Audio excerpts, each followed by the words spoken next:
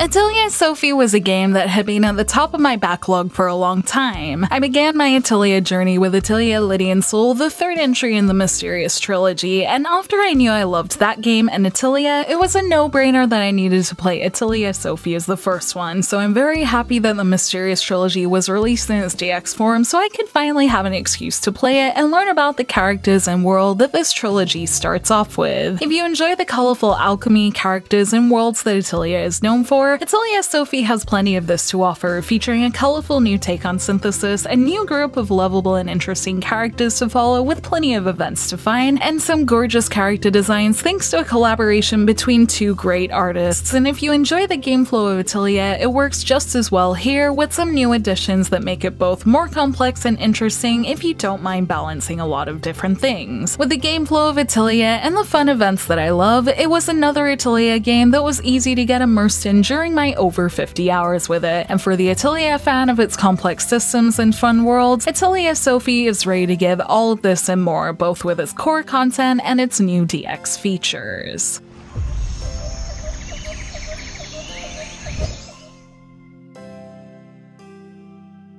Our new protagonist in this atelier is Sophie, a young girl living in a small town called Kirchenbell, running an atelier using the alchemy she learned from her late grandma. At the beginning of the story, she has a lot to learn, even struggling to make basic medicine recipes, which prompts her to rummage through her messy atelier to try and find her grandma's old book of alchemy notes. She doesn't quite find what she's looking for, but she does find one book she hasn't seen before with blank pages, where she writes down the recipe she remembers, and upon returning to the atelier after delivering the item, she finds that this book is now somehow talking and flying and has a serious case of amnesia. This book called Plafta knows a lot about alchemy though, and offers to teach Sophie, which happens to work out well as writing more recipes into Plafta seems to bring back her memories. So with the two of them working together to help each other, the mysterious journey of learning alchemy from a talking book begins, with plenty of secrets to discover both in alchemy and the history of this world as you play through its interesting story.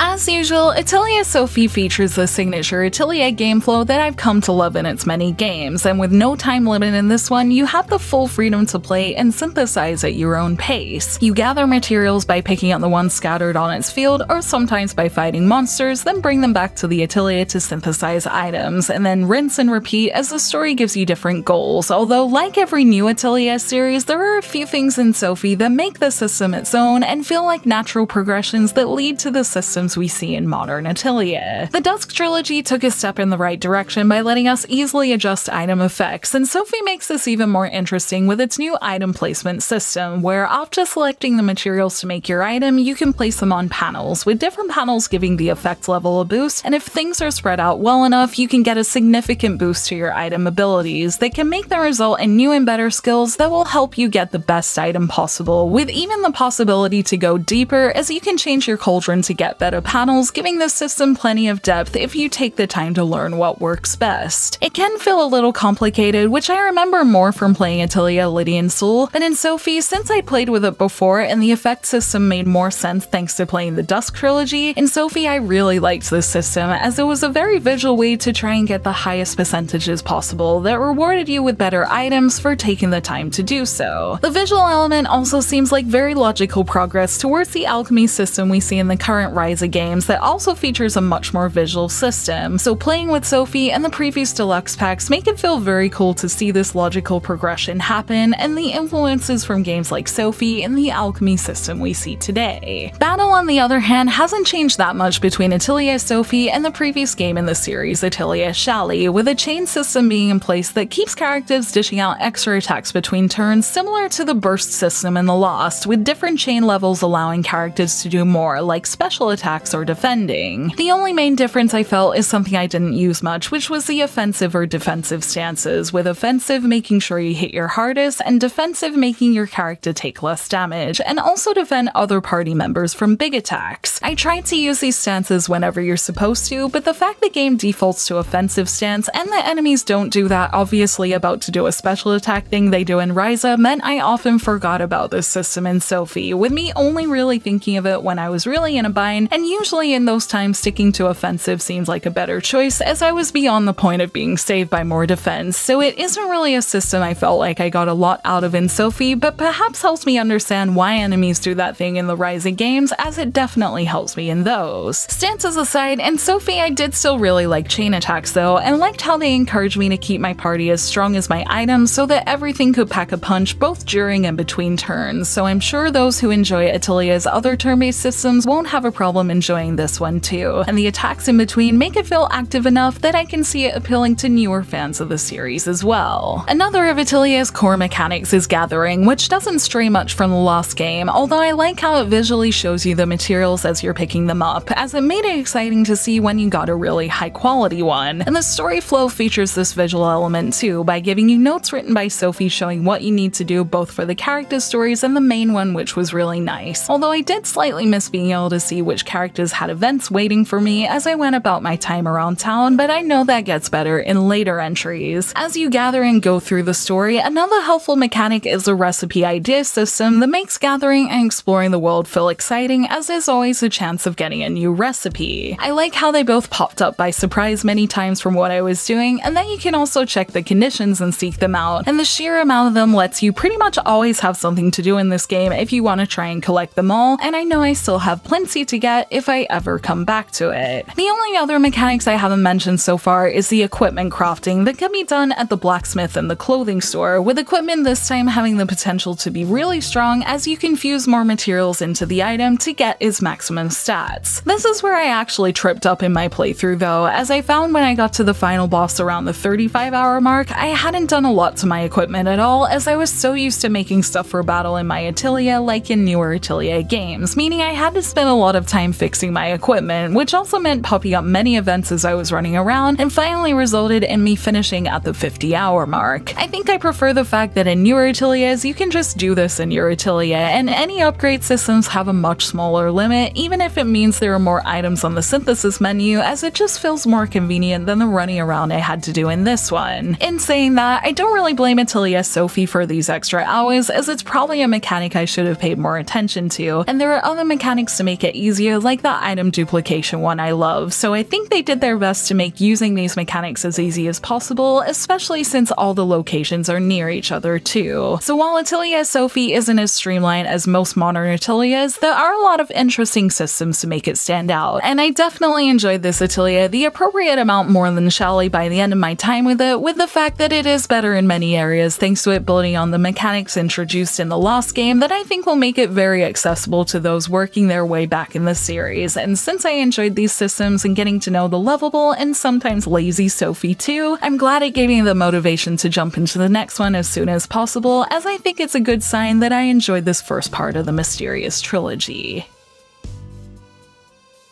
The version I played of Atelier Sophie was the newly released DX one, which features the main game and a lot of its DLC, including costumes for features later in the game that made it fun to match certain characters with Sophie's new outfit. Sophie's new outfit in Sophie DX is a completely new addition not from DLC, and is the key to unlocking many of its events that give new, and at least for the Japanese dub, voice scenes, where it can be seen how this outfit inspires Sophie to be more like her grandma. I love this costume a lot and loved running around with it in my playthrough, although a minor complaint I have is that I never knew if it was safe to change costumes, as there's no real way to track if you've gotten all the new events or not. Thankfully, it is beautiful, so I didn't mind too much, but it did make me feel locked out of using any other outfits that had my Sophie look different to some of the special illustrations I was seeing. But as I said, it is a very minor complaint, as it does ultimately result in new content, and I feel lucky to have been able to play an even fuller version of the story than I would have if I played the original. There are a few other extras like item and BGM packs and new cauldrons, although I only unlocked one of the extra cauldrons in my playthrough, so I'll have to go back and get more sometime. But it did also end up being one of my most used cauldrons, as it gave extra alchemy experience, and I can see that being very useful for those who want to get to better items faster. This leads me to replayability, as there's still plenty I can find and play with in Sophie DX, including fighting its harder enemies in the new DLC area that I unlocked after I finished, unlocking the many recipes new and old, seeing more beautiful illustrations by Noko and Yugen by unlocking more scenes, and there's even the new Despair difficulty from its DLC features to try if I want, which probably isn't for me, but is there for those who feel like really getting into the nitty-gritty of synthesis. I'd like to maybe find more recipes in Sophie one day, but since I already have Furious and Lydian Slow DX waiting for me, I've moved on to them for now, with the hope I'll come back to Sophie someday. But there certainly isn't any shortage of things to do in this game if you're looking for something to spend a lot of time with, and with its deep mechanics ready to challenge you in some of its new features, there's plenty to enjoy for every type of Atelier player. As a game that was a hole in my Atelier knowledge for a long time, I'm glad this DX version could give me the push I needed to get into the enjoyable beginning of the Mysterious Trilogy. It featured the game flow I love in Atelier, with its own unique additions and improvements that make it stand out compared to the Lost one. And while some aspects go deeper than others, using everything together created that immersive gameplay that I love so much in Atelier as I ran around unlocking events, gathering things to make items, fusing them all together, and progressing the main story. Looking at it from the point of view of someone who's played most of its recent games too, it was also very interesting to see all the things that have led up to the Atelier we have today, like its visual synthesis elements and the many weird and wonderful ways you can produce and reproduce items. And for those looking to see the roots of newer Atelier games but not go too far back to where things might feel less smooth, the clearer connection between these mechanics make me think that Atelier Sophie might be a good jumping in point for those looking for more Ateliers to play with if you like those visual elements.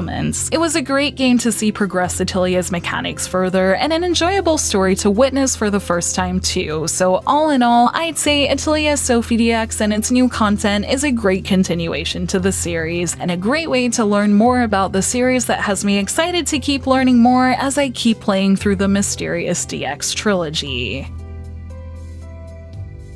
Thank you for watching this video. Let me know in the comments below if you've played Atelier Sophie in any of its forms, and if you have, what did you think of it? You can like and share this video if you enjoyed it, subscribe to my channel for more JRPG content like this, and ring that bell to get notifications on whenever I post so you don't miss a thing. You can check out more videos here, and you can find me on social media on Twitter, Facebook, and Instagram, all at JRPG Jungle. Links to those will be in the description below, and until next time, thank you, bye!